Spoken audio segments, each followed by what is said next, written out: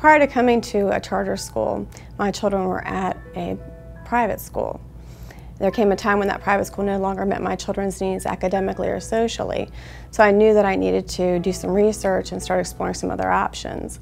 I knew that the public school that we were zoned for was not the right fit for my children. I had toured it several times, and the environment overall was not where I wanted my children, and their school rating wasn't acceptable.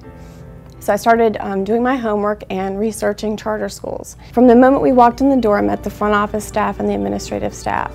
My worries were set aside. I knew that this was the right fit for my children. I would definitely recommend the school to other parents, and I have recommended it to quite a few of my friends. They have children that have chosen to come here as well. The teachers, again, are fabulous, and one of the main things that we like about the school is the curriculum. When my kids come home and the question is, what do you learn today?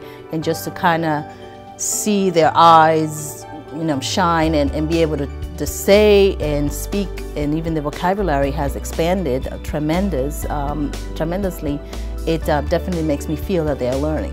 A charter school may not be the right choice for everyone, but choosing this charter school was definitely the right choice for our family. For more information on this charter school, log on to evergladesprep.com.